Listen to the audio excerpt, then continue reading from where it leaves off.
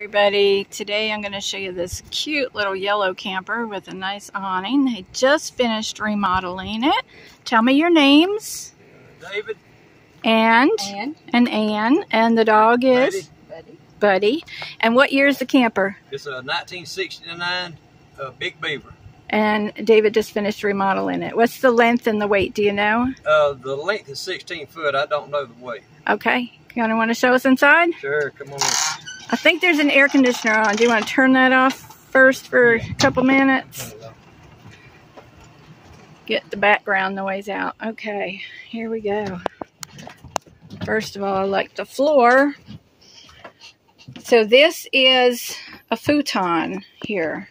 I like the size of it. So that goes into a sleeping area? Yeah, that makes a bed. And then you have storage underneath? Yeah, it's got 2 drawers under it. Okay. And you built all the cabinets? Yeah, I built everything you see. I built it except for this kitchen sink. Did you have to redo the entire camper? Yeah, it was total trash when I bought it. It just can't be completely gutted.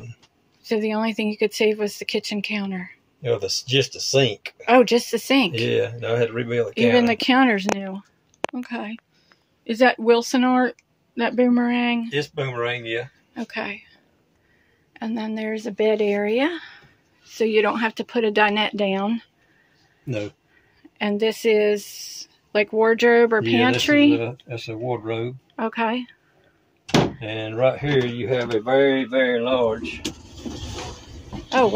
storage drawer. Yeah, that must be on rollers, right? It is. Yeah. It's on wheels. What a great idea for storage space, so that doesn't get wasted space. Yeah. All right.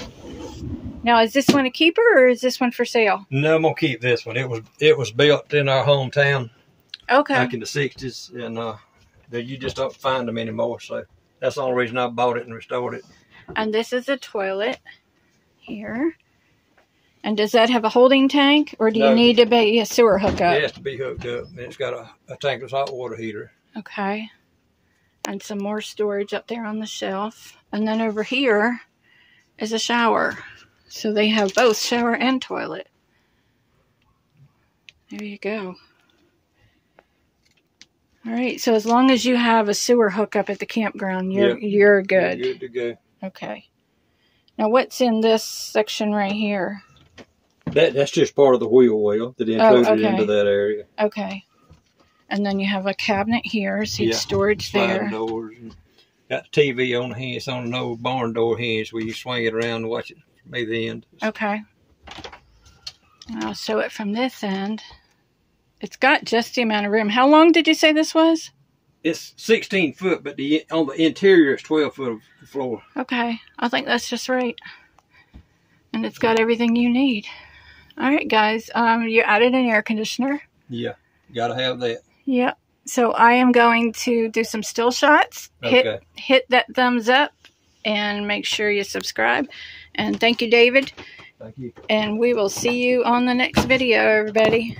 Bye.